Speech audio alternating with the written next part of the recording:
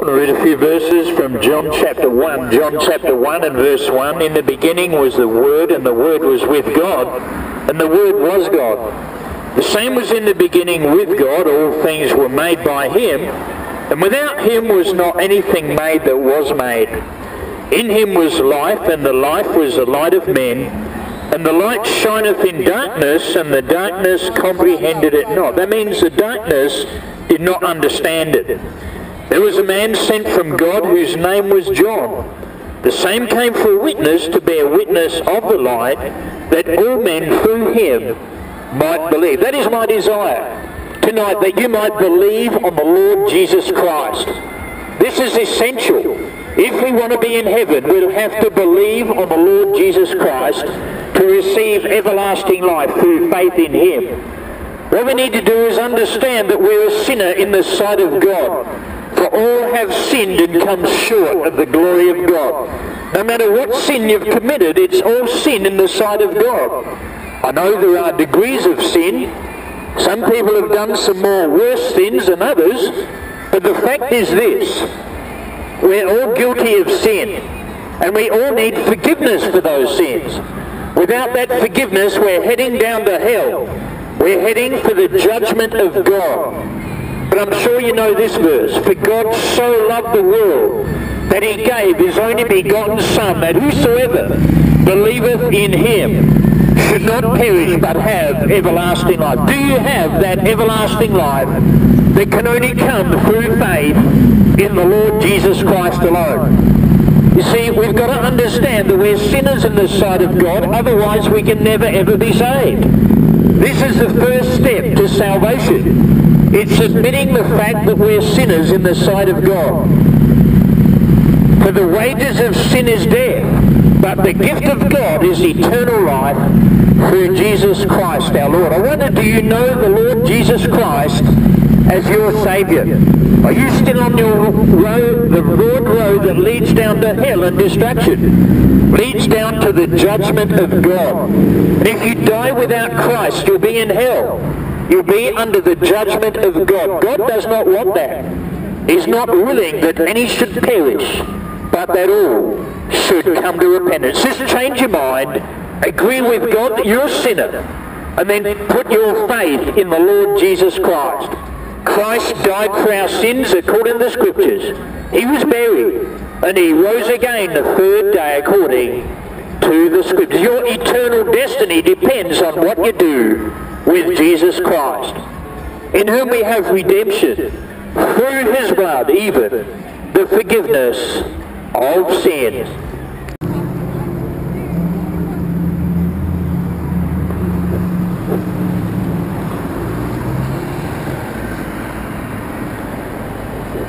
John chapter 1 and verse 8, He was not that light. This is speaking of John the Baptist, but was sent to bear witness of that light. That was the true light, which lighteth every man that cometh into the world.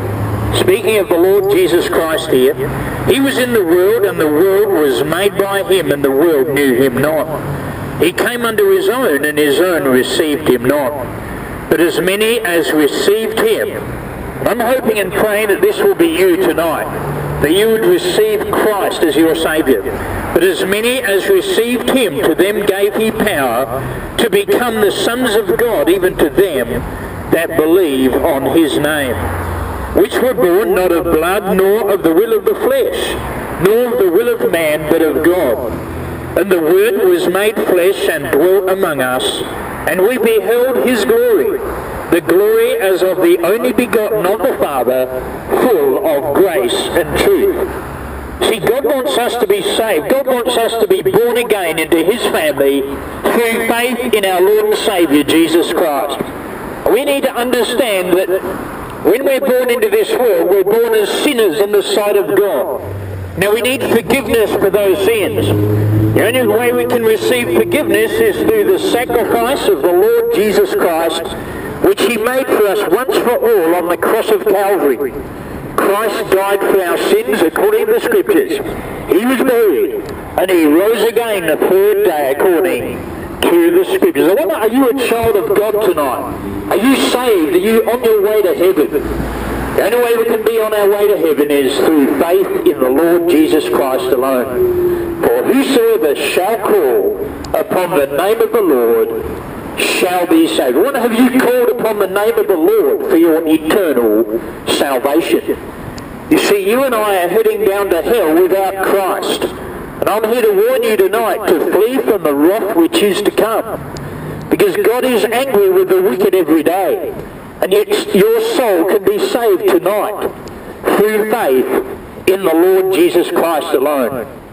As I said before, Christ died for our sins according to the Scriptures. He was buried and he rose again the third day according to the Scriptures. Are you a child of God? Have you received the Lord Jesus Christ as your Saviour? Or are you still on that broad road that leads down to hell and destruction? There's no need for that. You can be saved by the grace of God tonight through faith in our Lord and Saviour Jesus Christ. You see, the wages of sin is death, but the gift of God is eternal life through Jesus Christ our Lord. What you need to do is come in repentance toward God. That's a change of mind. Simply agree with God that you're a sinner, and then put your faith in the Lord Jesus Christ, in whom we have redemption through his blood, even the forgiveness of sins.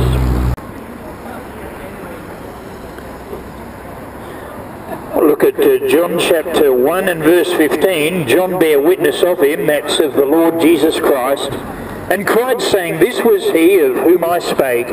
He that cometh after me is preferred before me, for he was before me. And of his fullness have all we received, and grace for grace.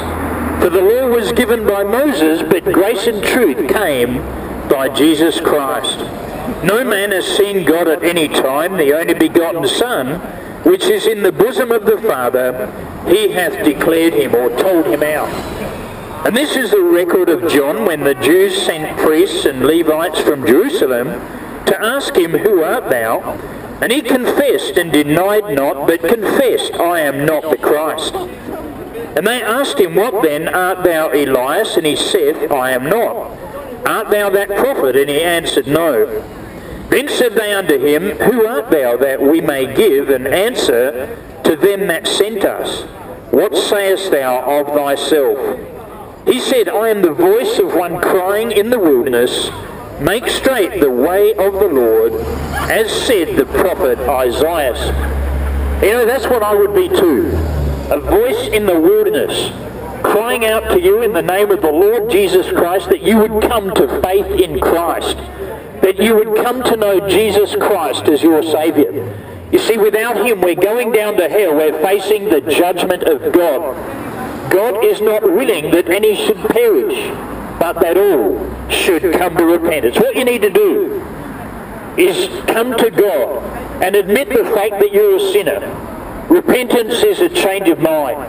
Simply coming to God and agreeing with him that, yes, I realise that I'm a sinner, but thy Son has died for me upon the cross. And then what you need to do is simply believe on the Lord Jesus Christ, and thou shalt be saved. See, the heaven or hell at the moment of death, what will it be for you, is determined by what you do with Jesus Christ. Make a wise choice tonight. Get right with God. Have forgiveness for your sins through the precious blood of the Lord Jesus Christ, in whom we have redemption. Through his blood, even the forgiveness of sins. I wonder, what will it be for you at the moment of death? Heaven or hell? It's up to you. You must make the choice. You can either receive Christ as your Saviour, or you can reject him. Let me remind you, if you reject him though, you do it at your own peril, and you'll be in the judgment of God, not only for 1,000 or 1,000,000 years, but for all eternity. God is not willing that any should perish, but that all should come to repentance. Just change your mind. Agree with God that you're a sinner. Then put your faith in the Lord Jesus Christ. For whosoever shall call upon the name of the Lord shall be saved. If you're interested in this, look me up, youtube.com/peace by Jesus Christ. Read John chapter 1 and verse 26. This is concerning John. John answered them, there was some people that came to ask John who he was. John answered them, saying, I baptize with water, but there standeth one among you, whom ye know not. He it is who coming after me is preferred before me, whose shoes latchet I am not worthy to unloose. These things were done in Bethabara beyond Jordan, where John was baptizing. The next day John seeth Jesus coming unto him, and saith, Behold, the Lamb of God, which taketh away the sin of the world. This is he of whom I said, After me cometh a man which is preferred before me, for he was before me. Well, let's focus on those words. Behold, the Lamb of God, which taketh away the sin of the world. I wonder, have your sins been taken away? Are you a child of God through faith in Christ? See, what we need to understand is the fact that we are sinners in the sight of God, and we need the salvation of God. We need forgiveness for our sins. Without that forgiveness, we're heading into the judgment of God. Now, God does not want to have to judge us, but he will if we die without Christ as our Saviour. Read a scripture that says this: Christ Jesus came into the world to save sinners. That means he came to save you, and he came to save me. Why? Because we're all sinners in the sight of God. We need the forgiveness for our sins. Without that forgiveness, we will be in hell and eventually the lake of fire for all eternity. But God is not willing that any should perish, but that all should come to repentance. Now, repentance is a change of mind. Simply coming to God and agreeing with him that, yes, I realise that I am a sinner. Thy Son has died for me upon the cross. If you respond in the right way to God, you'll be saved as a result of faith in the Lord Jesus Christ. See, without faith in Christ, we're heading down to hell. We're facing the judgment of God. But God in his love sent the Lord Jesus Christ to die upon the cross. For God so loved the world that he gave his only begotten Son, that whosoever believeth in him should not perish but have everlasting life. That everlasting life, my friend, can be yours tonight. But if you reject the Son of God, if you do not believe on the Lord Jesus Christ, your soul will remain in a lost condition. The separation, see, we have a separation between God and ourselves because of our sin. Our sins have caused a separation between us and God. He wants to bring us back to himself. The only way he can do that is through the sacrifice of Jesus Christ, which he made upon the cross. You see, Christ died for our sins according to the Scriptures. He was buried, and praise God, the third day he rose again according to the Scriptures. Is your soul saved? Tonight, as you listen to this message, are you right with God? Do you have peace with God? See, Romans 5:1 says this: Therefore, being justified by faith, we have peace with God through our Lord Jesus Christ. He's the only way of salvation. Neither is there salvation in any other, for there is none other name under heaven given among men whereby we must be saved. If you're not saved, you'll remain in a lost condition and going down to hell into the judgment of God. God does not want to have to punish us, but he will if we do not believe on his Son.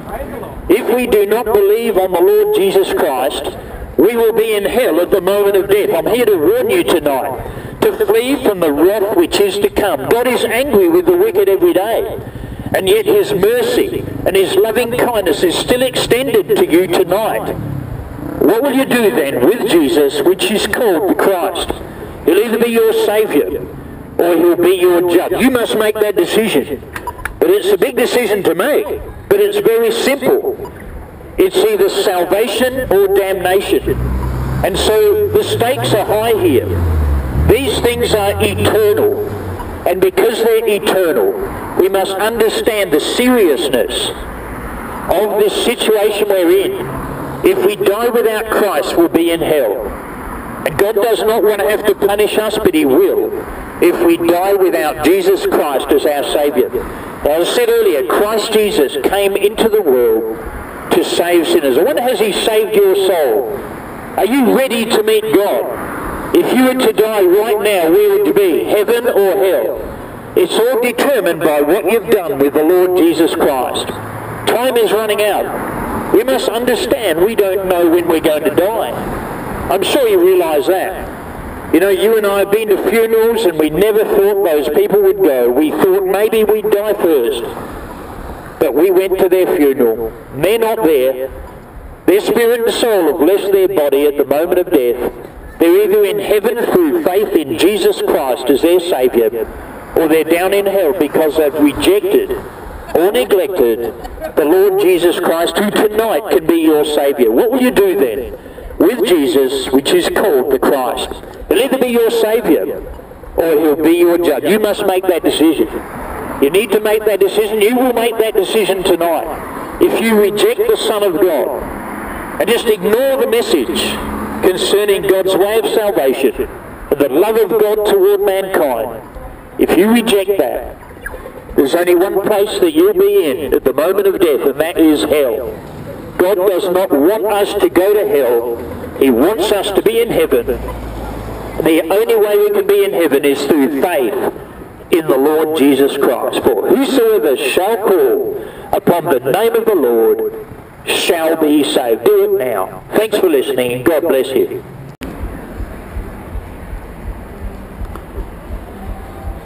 1 Corinthians chapter 6 and verses 9 to 11. This is speaking to Christians. Know ye not that the unrighteous shall not inherit the kingdom of God? Be not deceived, neither fornicators, nor idolaters, nor adulterers, nor effeminate, nor abusers of themselves with mankind, that's sodomites, nor thieves, nor covetous, nor drunkards, nor revilers, nor extortioners shall inherit the kingdom of God.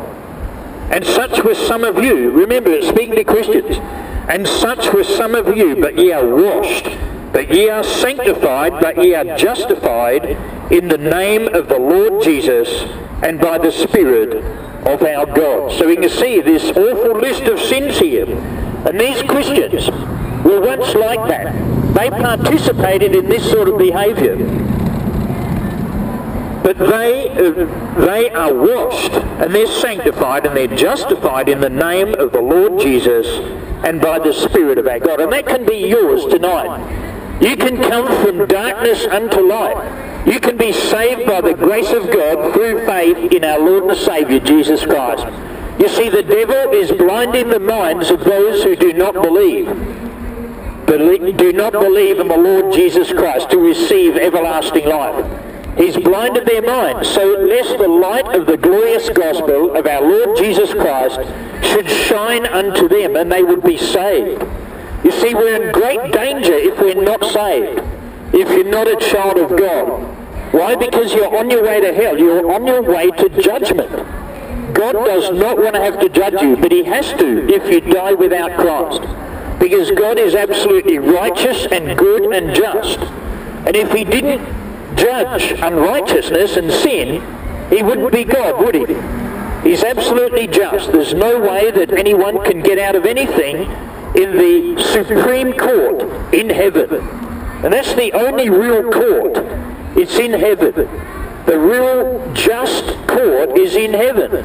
God is absolutely just. He's no respecter of persons. So you must understand that be sure your sin will find you out. That's what the Bible says. We're in for a shock if we think that we can be in heaven by doing good deeds. We cannot. For by grace are you saved through faith, and that not of yourselves. It is the gift of God. That is, salvation is the gift of God, not of works, lest any man should boast. Otherwise we'd be boasting about it if we could get to heaven to be good enough. If we could do enough good works to be good enough to enter into heaven. It won't work that way. The Lord Jesus Christ had to die upon the cross. And that's why I'm here tonight. I want you to know that your soul can be saved through faith in the Lord Jesus Christ. That once for all sacrifice is all sufficient for your eternal redemption. God wants to save you. God wants to give you everlasting life. And this everlasting life is found in God's Son. in the Son of the living God. The one that, the Father sent the Son to be the Saviour of the world. But is he your Saviour? He's available for the whole world to be saved. But unfortunately the whole world will not be saved because they will not come in repentance toward God. That is a change of mind, simply agreeing with God that you're a sinner, and then faith toward our Lord Jesus Christ. For whosoever shall call upon the name of the Lord shall be saved. What are you prepared to do that tonight? To get right with God as a result of repentance toward God and faith toward our Lord Jesus Christ. That's all there is to it. I mean, it's either heaven or hell. And what will it be for you? It's all determined by what you do with the Son of God. If you will receive him, you'll be saved. He came unto his own, and his own received him not. But as many as received him, that is Jesus Christ, to them gave he the power to become the sons of God, even to them that believe on his name. Yes, the Word of God says this, believe on the Lord Jesus Christ, and thou shalt be saved. If you're not saved, you remain in a lost condition and going down to hell at the moment of death. I'm here to warn you tonight. God is angry with the wicked every day. And yet you don't have to face the anger of God. Your soul can be saved tonight as a result of faith in our Lord and Saviour, Jesus Christ. Don't leave it another second. It's too dangerous not to be a child of God, not to be saved, not to be born again into God's family through faith in the Lord Jesus Christ. The Bible says we are all the children of God by faith in Christ Jesus. I wonder, will you believe on the Lord Jesus Christ tonight? It's either heaven or hell at the moment of death. What will it be for you? It's determined by your decision for or against the Lord Jesus Christ.